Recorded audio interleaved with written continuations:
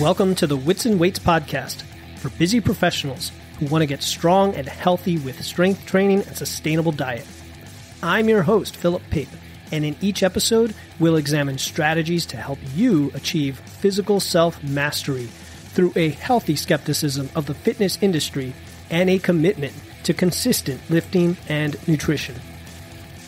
Welcome to another episode of Wits and Weights. We are also streaming this live on Facebook, so if you want to watch future episodes live, just join our Facebook group using the link in the show notes. As always, I am your host, Philip Pape. I'm the founder of Wits and Weights Nutrition Coaching. And if you enjoy the show, if you enjoy the podcast or the videos and you find it valuable, educational, maybe mildly entertaining, please consider submitting a 5-star review for the podcast or share the group to make sure others can find the show and they can also benefit it from the content as you have. Also, if you know someone who could use some of these strategies that we share to work on their fitness goals, their health and fitness goals, you find an episode that they'll really enjoy, tell them about the podcast. You can take a screenshot of the episode, tag me at Wits and Weights, and post it to your story. Okay, let's jump into today's topic, which I'm very excited about, which is how to minimize fat gain and get lean using cuts and bulks. Now, if I told you that you could be in a calorie surplus for most of the year, for 3/4 of the year, and constantly get leaner over the years, would that appeal to you? I know if I talked to my 20-something-year-old self, I would have found that unbelievable, but would have jumped at the chance. I just didn't know what I was doing back then, and I've learned a lot in the intervening years. So today's topic is near and dear to me. It's something that ended many repeated unproductive cycles of crash dieting. It changed my mindset to one of abundance, one of performance, improved body composition. I think it even improved my relationship with food. And of course, it resulted in something sustainable that I could take with me the rest of my life. So today, I'm going to show you, we're going to learn how to periodize your nutrition with cut and bulk cycles to get leaner and leaner by minimizing fat gain while maximizing muscle gain. Now, why do we periodize our nutrition anyway in the first place? Why use so-called cuts and bulks, which, by the way, are the kind of the bro science terms that people are familiar with. I prefer to call them fat loss and muscle building phases, but cuts and bulks are easy to remember, so they're handy shortcuts that we can use. But why not lose a bunch of weight and just stay there? It sounds easy, right? Lose a bunch of weight and just maintain it. Or gain a bunch of muscle and maintain it. Or gain muscle and lose fat at the same time. The holy grail that we call body recomposition. The main reason is that our biology has thrown us a curveball. So assuming you're doing everything right and you're past the initial newbie gains, when you lose weight, you do lose fat, but you also lose some muscle. It's just a cruel reality of life. Conversely, when you gain weight, you do gain muscle, but you also gain some fat. So again, this is if you're doing everything right in terms of nutrition, training, and recovery. Now, this is one of the frustrating contradictions of the human body, that gaining muscle or losing fat accompanies gaining fat and losing muscle. So therefore, here's the thing. Why don't we just focus on one goal at a time and maximize our results for that goal? And that's exactly what today's discussion is about. So let's get some assumptions out of the way. All right. For the purposes of today's discussion, I'm going to assume you are not brand new to this. You're not a total beginner, and that you've already dialed in 2 areas, tracking and training. All right. We'll explain why, and we'll explain that if you're not there, what we can do about it first. So tracking, the first thing is that you know how to hit a specific calorie and macro target consistently on most days. And that includes knowing what it's like to eat enough protein, right? Which a lot of people don't eat enough protein. If you've never tracked before, if you haven't quite developed your consistency with this, I would focus on that before anything else. So I would work on establishing your true maintenance, your true calories where you don't gain weight based on that number of calories that you burn each day, and then dialing in the right macro balance regularly and consistently until you try to get into these more advanced strategies. So you can go back and listen to earlier episodes of the podcast, or you can even reach out to me about coaching and we can help you get there. So that's tracking. The second is training. So this assumes you're already resistance training or strength training. You know how to go to the gym 3, 4, 5 days a week on an individualized program based on progressive overload. You know how to train hard to get the proper stimulus for strength and muscle growth. You're using the proper rest periods. You're getting enough sleep. Again, if you're not training or doing it consistently, or if all you do is something like CrossFit or lots of intense cardio or high-intensity endurance-based work without strength training, using progressive overload, or let's say you only get 4 hours of sleep a night and aren't recovering, go back and let's straighten these out and nail these down as part of our habits before we go into cuts and bulks. And again, you could reach out to me anytime. I'd be happy to get you on a path to success in these areas before going to this level. But if you are educated about tracking your macros and resistance training, then everything we talk about here regarding cuts and bulks applies to you. And if it doesn't, that's all right. Enjoy it. Soak in the information so you know what the future holds, but make sure to cover the basics. So with that said, let's first outline what happens when we lose weight and when we gain weight, and then we'll get into the actionable strategies. So first, when losing weight, which is what we're going to call cutting from now on, to imply that we are intentionally trying to cut fat, not just lose weight. All right, so when we lose weight, when we're cutting, we lose fat, but we also lose some muscle. However, we can bias that toward losing mostly toward losing mostly fat by doing everything possible to preserve or hold on to the muscle. And to do this, we have to prioritize 3 things: a reasonable caloric deficit, training, and protein. So as far as the deficit, a reasonable caloric deficit that is not too aggressive, we're talking 1/4 to 1% of your body weight per week. Right? And we're going to repeat these as we go along. But a reasonable deficit. Number 2, you have to be resistance training with enough sleep for recovery. And then number 3, you have to have sufficient protein. And when you're cutting, sufficient protein is around 1 gram per pound of your target body weight, or a little bit more than that. So let's say you are 200 pounds. That's around 200 grams of protein, maybe a little more than that. If you weigh 250 and you're trying to cut to 200, I would still use the target body weight as your baseline, around 200 grams. So it's simple, right? Just don't lose weight too fast. Keep training as if you can still build muscle. Eat lots of protein. Easy, right? No. We're going to come back to this. All right, so that's losing weight.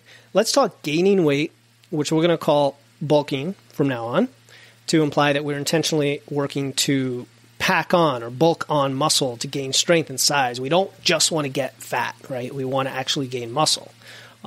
And for the women listening, if you prefer the word toning to bulking, feel free to keep that image in your mind, because that is the end result. A more lean, defined figure, because you have improved body composition, even at a higher weight. And that's what we're going to get into here. So when gaining weight, we can either gain mostly fat or a combination of fat and muscle. So just as a hypothetical, if we wanted to gain mostly fat, which is not something that I've ever heard anyone want to do intentionally in my life, but hear me out, to gain mostly fat, we need to basically live our lives like a typical American. Now, I'm an American, so that's my frame of reference, but we're talking low protein, a sedentary lifestyle, no resistance training. All right, and I wanted to start with this premise because it's behind what Lane Norton termed body fat overshooting. So this is where every time you lose and then regain weight without protein or resistance training, you first lose some muscle and then you primarily gain fat back. So in other words, you get fatter and fatter at the same weight over repeated cycles of dieting where you're not eating enough protein or strength training. And when I say fat, I don't mean in size, I mean in body composition, meaning your body fat percentage becomes a greater and greater proportion of your overall mass. So now to flip this around, if we want to maximize muscle gain, even though we're going to gain some fat, but not nearly as much, we have to prioritize 3 things. First, a reasonable caloric surplus that is not too aggressive. So it's just the opposite side of the coin. And reasonable means 0.1 to 0.25% of your weight per week. So that's about 1% per month. So now when we talked about cutting, we said it was about 1% per week on the upside. Bulking is about a quarter that rate, up to 1% a month, unless you're very new to this and you could push it a little bit more, up to maybe 1.5% a month. So that's number one. Number two is resistance training with proper sleep for recovery. And number three is sufficient protein. So when you're bulking, you don't need quite as much protein as when you're cutting, but still we hover around 1 gram per pound of your target body weight. So I want to focus a little on the bulking side because I think that is maybe the most misunderstood and feared part of transforming your body. And I think a lot of this stems from the fear we have of intentionally gaining weight, right? It's a crazy notion for most people walking around this planet that you would intentionally gain weight. It's crazy, right? It seems to go counter to everything society is telling us. You think of the rampant obesity epidemic and this incessant focus on thinness, weight loss, body image, the misplaced idea that somehow skinny is sexy. All of these kind of just topsy-turvy notions we have. But remember, you, as the listener here, are not like the average American. You are resistance training, or you will be. You're eating enough protein, or you will be, and you are intelligently gaining or losing weight at a reasonable rate. And I just want to take a quick pause and think, and ask you to think, why do we even do this? Why do we care? Is it all vanity? Is it to look good? Is it to feel good? And by the way, there's no shame in saying yes to any or all of these. Is it to improve your health markers, your cholesterol, your blood pressure? Is it to live longer and enjoy a more functional life? Is it to be able to eat more food and not have to restrict all the time? And the answer is yes. The yes to all the above and many more reasons that you might be able to come up with. So if you go through reasonable cuts and bulks, you don't gain a ton of fat or lose a ton of muscle. There's no disadvantage from a health perspective that I am aware of in improving your body composition. I can't see a disadvantage to this. It's pretty much upside, whether you're talking aesthetics, longevity, or performance. So let's explore what happens when we intentionally eat in a surplus while we train to gain muscle. So this is what's going on. So you have to be aware of these facts so then you know how to make the decisions afterward. The first fact of life is that you will absolutely gain some fat. Okay, we have to just be honest about it. You are going to gain some fat while bulking. It's unavoidable unless you use a very conservative surplus, and in that case, it's going to take you years to gain muscle, if at all, which is just a losing proposition. So my guess is that you want the results a little bit faster than that, not 2 decades from now. But gaining a bit of fat is okay, because it's much easier to lose the fat than to gain the muscle. So remember that. Kind of like it's much easier to spend your money than to earn money, right? Building muscle requires enough calories to actually produce a muscle building, or what we call anabolic, environment. And I want to talk about this for a second. When you're going from a cut to a bulk, it's like turning a big ship around. It takes time for the increase in calories to signal to your body that it needs to start building back strength and size. And the first 2, maybe even 3 months is just getting back to your original baseline. After that is when you start to get the momentum of additional PRs in the gym, additional muscle mass, additional size. We're talking months 4, 5, 6. Okay? So because it takes that long, you need to eat enough, but you also need to remain in that surplus for a decent amount of time, which is about 6 to 9 months or longer. And if you're watching this and that was the answer you were looking for, that you get to bulk and eat a lot of food for a long time, then I'm telling you, that's the answer. None of this, bulk for 3 months, I feel like I'm getting fat, I'm going to do a mini cut. Bulk for 3 months, I'm getting fat, mini cut. That is just a hamster wheel that's going to take you nowhere. So I give you permission to bulk for a decent amount of time, about 3/4 of the year or longer. Here's the thing, though. The longer you stay in that surplus, the more fat you'll gain. So there's some contradictory forces at play, and we need to inject these short fat loss or cutting phases, these cycles between our much longer bulking cycles, to strip off that fat, but without threatening too much muscle loss. because that's the other side of the coin people get caught in, is cutting for too long. So based on how the math works out, that's about a 2-to-1 to 4-to-1 ratio of bulking to cutting, depending on how lean you want to get and how quickly. So if you're bulking for 6 to 9 months, you would cut for about 3 months.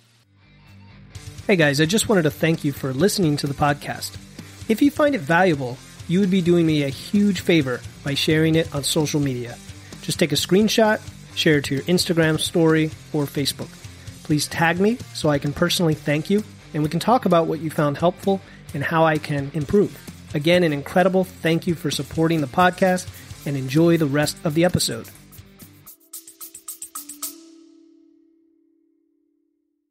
Hey listeners, this is Philip Pape, and I'm excited to announce our upcoming totally free 21-day challenge starting December 1st. It's called the Wits and Weights No Diet Holiday Body Recomp Challenge. This challenge is about learning how to achieve body recomposition.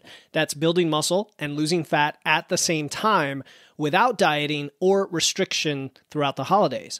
I'll be giving you free videos, guides, and personalized coaching in a private group chat to help you enjoy the holidays while being satisfied and guilt-free. The kickoff call is Friday, November 17, and the link to enroll is in the show notes. No matter what episode you are listening to, don't worry. If you're hearing this after November 17, you can still register and get access to the replay and resources before the challenge starts on December 1st. Again, to join the Wits and Weights No Diet Holiday Body Recomp Challenge to build muscle and lose fat without dieting through the holidays, click the link in my show notes. Now back to the episode. All right, so now let's talk about a few mistakes people make. The first mistake I alluded to already is not bulking long enough. You notice the belt getting a little tighter, you notice the pants are a bit tight, your abs disappear, you start to freak out. Right? You look in the mirror, and of course we're our worst critic, and we just absolutely don't like what we see, and we say we need to cut. But when you do that, when you cut prematurely, you just don't give your body enough time in that anabolic environment, and then you end up just wasting all those months to get basically no results. The second mistake is the other end of the spectrum, which is bulking too aggressively. So earlier I mentioned that you have to bulk at a reasonable rate of about 0.1 to 0.25% body weight per week, which is 0.5 to 1% per month. And if you're less advanced, you can push it a little faster to maybe 1.5% per month. But any faster than that, and you're just going to gain more fat. Pure and simple. You can't speed up the muscle building process. Some people try to do it. Things like dreamer bulks, where you go on the seafood diet and you eat everything you see. Or the bodybuilding lore of quick gains, but a lot of these guys are taking drugs. So neither of those apply to us. We need to go at a reasonable rate so we don't add too much fat, but we maximize muscle gain. And then the opposite is true, that if you try to do a lean gain, you've probably heard that phrase, lean gain, and you're barely in a caloric surplus, it's just going to take forever. And we talked about that before. And then you're still not going to get results. So we've covered what happens when you cut in bulk. We've covered the importance of training hard, eating enough protein, using a reasonable rate of change. So what do we do with this information? All right, I want to walk you through an actionable process that we can follow. So the first step is to pick a lower and upper body fat percentage where you feel comfortable that you're going to stay within for your cut and bulk cycles. So we talked about the fact that you should already be training and tracking. But let's say you're still quite a bit overweight. You haven't quite gotten in view of your eventual settling point for the weight you want to be at. All right, so you want to eventually get there. All right, so let's say you're 250 and you really want to hover between 150 and 200. We're going to have to spend time cutting for a while, doing maintenance phases to reverse out of that cut, cutting some more, and continuing back and forth until we get down to that lean range that we want to be in. So that's kind of outside the scope of today's discussion, and it's a little bit more of a beginner thing. That's where I would start my clients who have weight to lose. I wouldn't get them into cuts and bulks. They have that actually favorable store of body fat already to work from that allow them to get some body recomp going. But we're not talking about that scenario. So let's assume if you're a male, you're in spitting distance of 20% body fat, which is kind of slightly fluffy, I guess we can call it, or you're starting to get where it's maybe a slightly unhealthy weight, but not really. And for females, we would add about 10%. And then you pick the low end that you'd be comfortable going to without getting to a point where you're starving yourself or feeling like you're suffering. And that's usually between 10 and 20% for male. Again, for males, just add 10% for females. But you might want a tighter window, like 12 to 18%. So meaning, first step is to pick the range of body fat you want to settle within. And if this is your first time, don't aim for bodybuilder level leanness. Don't try to go sub 10% if you're male. All right, just pick something like 12 or 13%. Now, what does this look like? If you don't want to measure, if you don't want to use tools like that or devices, just pick the level at where you might see your abs. That's a good point, right? And that's a good measure for most people. And then on the other end, it's the level where you just feel like you're starting to get a little fat. I mean, let's use subjective things. This is all about what works for us and works within our lifestyle and something we think we can live with. So we're not trying to use DEXA scans and, bod pods and water dunk tanks here. Now, I would use progress photos first, but if you're into data and then you're into measurements, I would suggest Googling the Navy formula, where you can just use a few tape measurements to measure your body fat percentage and then track it over time. And I wouldn't trust the number, but I would definitely trust the trend. So, when you get to the leanest you want to be, when you get to the heaviest you want to be, you'll kind of have a good idea what that body fat percentage is for you. So that's step one. I spent a long time talking about it, but the goal is to pick a range. It might be 12 to 18% that you want to live within. The next thing you're going to do is cut to your lower target. So if you're currently at 16% body fat and your target's 12, your target is I want to see my abs, then you cut to that point. Okay, and again, not like totally ripped and jacked and striated with vascularity, but I can see my abs. And so what are we going to do? Well, we're going to use a rate of 1/4 to 1% of your body weight per week, like we've mentioned multiple times now, depending on how fast you want to lose it, how long you want it to take, how much you have to lose, and how few calories you can handle in your diet within your lifestyle. So we're going to go with a simple example. Again, this is all from a male perspective, but same thing applies for females. Let's say you weigh 180 and you want to lose 10 pounds to get to that 12%.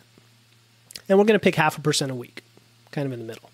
So that's about a 12-week cut, 3-month cut, which is totally reasonable. So you're going to lose 10 pounds over 3 months. All right, so now you are at your baseline leanness. Here's where the fun begins. Now we can begin the bulk. All right. And the bulk should be anywhere from 6 to 9 months or longer at something like 0.25% body weight per week. But there's a caveat I want to talk about real quick here. When you go from a cut to a bulk, and this trips a lot of people up, you will gain around 5 pounds in the first few weeks.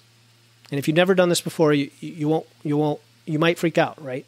And if you have done it, you'll be used to it. But you've got fluid retention, glycogen, gut content, just from all those extra calories coming in. Now, if you use an app like MacroFactor, which is the food logging app I use, shameless plug, discount code Wits and Weights, go download it.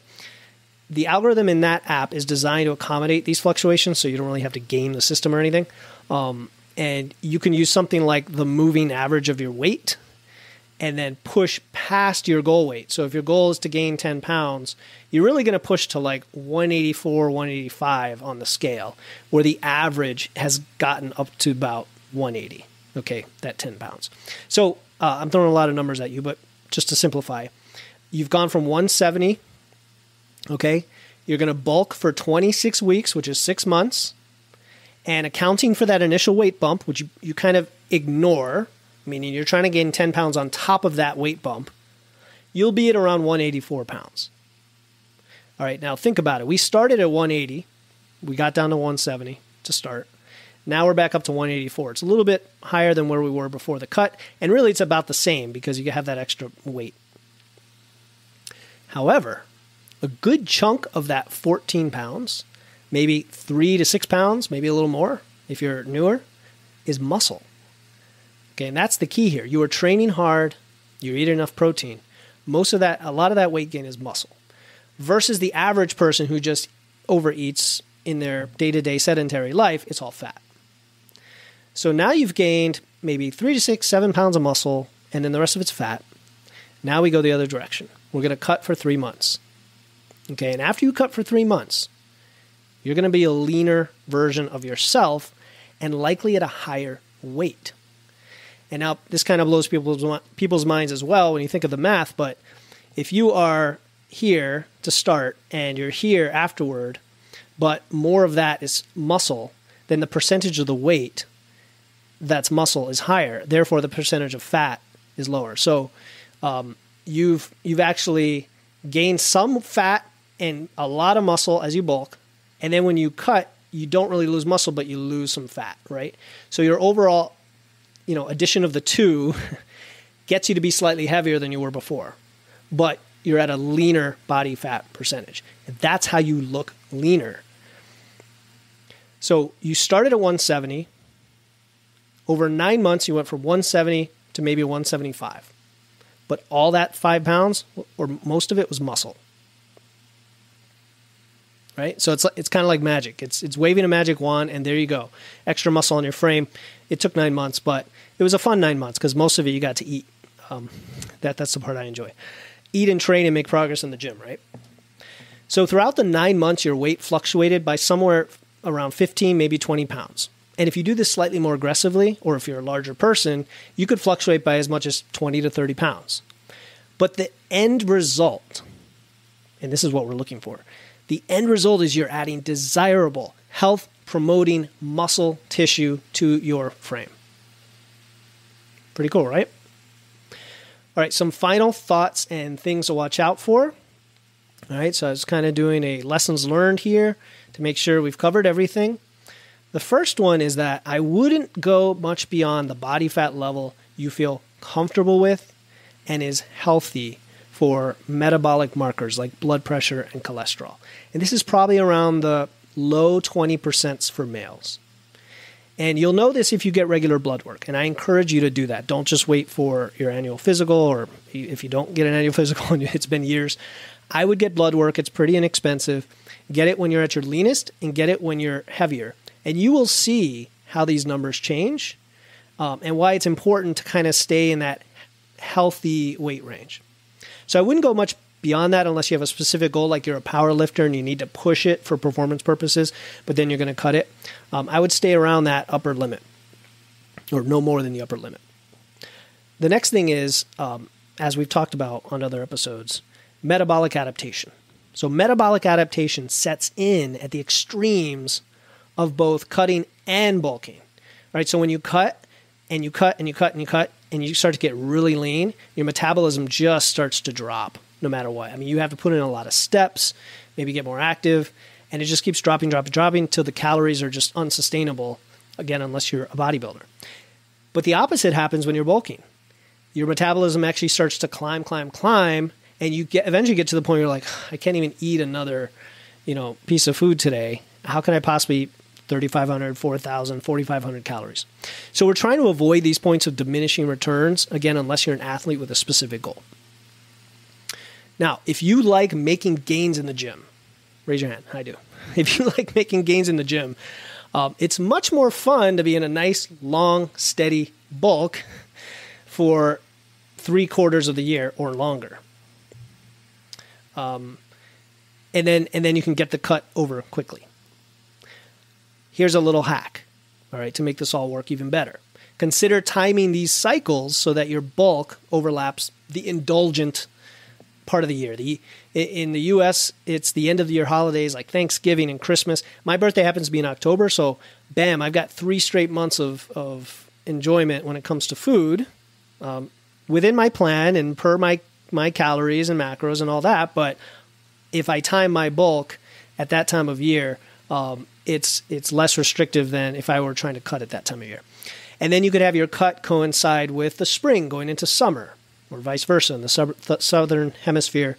for my friends down in Australia, right? And that's if you're going for that six-pack look or whatever. You just want to feel better for the beach. Again, no shame in that.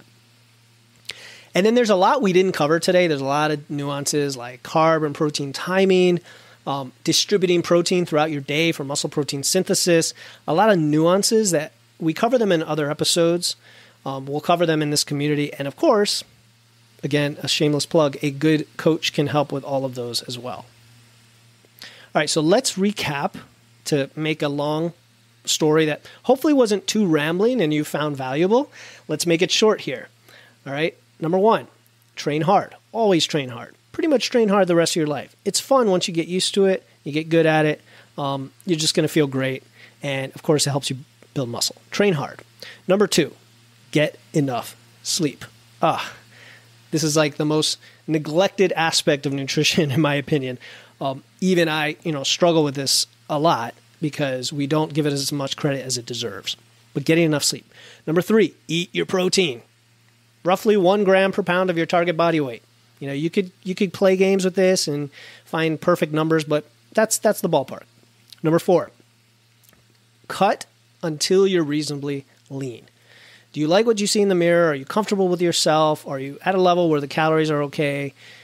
Whatever your goal is, get to that point of leanness, and then you start your bulk. So that's number five, bulk for at least 6 months at 0.25% to 1% per week. Number six, you then cut for around 3 months at 0.1% to 0.25% per week. Rinse and repeat. Become strong. Become lean. Conquer the world. All right. So that's what I have for you today. Last but not least, if you are interested in getting accountability and support to finally achieve, and not just achieve, but sustain your results, I do offer one-on-one coaching where we can develop an individualized plan just for you to help you improve body composition like we talked about today with all the nuances for you. You can DM me on Instagram or Facebook. You can go to witsandweights.com/coaching. And the way it works, it's a 6-month program because we need that time to establish the foundation for success. We want to get you going on these periodize phases so that you can learn to keep those results for the rest of your life. It includes nutrition and lifestyle coaching, weekly check-ins by recorded video, weekly live call office hours, access to our private client group, live training calls, and 24/7 unlimited direct message access to me so you can ask me questions whenever you need to.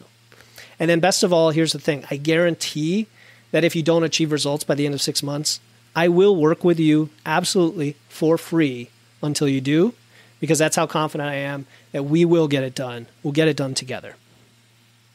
So again, just DM me on Instagram at witsandweights or Facebook, or go to witsandweights.com/coaching. The process is quick and easy. I ask a few questions, see if we're a good fit to work together. Your situation has to work with the type of clients I'm able to help. And if it is, I'll invite you to join my coaching program and we'll get started.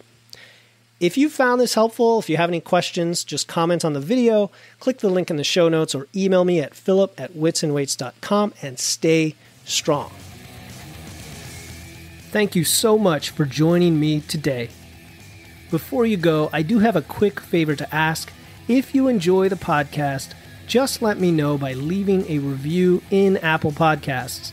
This will help others find the podcast in search results, which makes a huge difference. Thanks again for joining me, your host, Philip Pape, in this episode of Wits and Weights. I'll see you next time, and stay strong.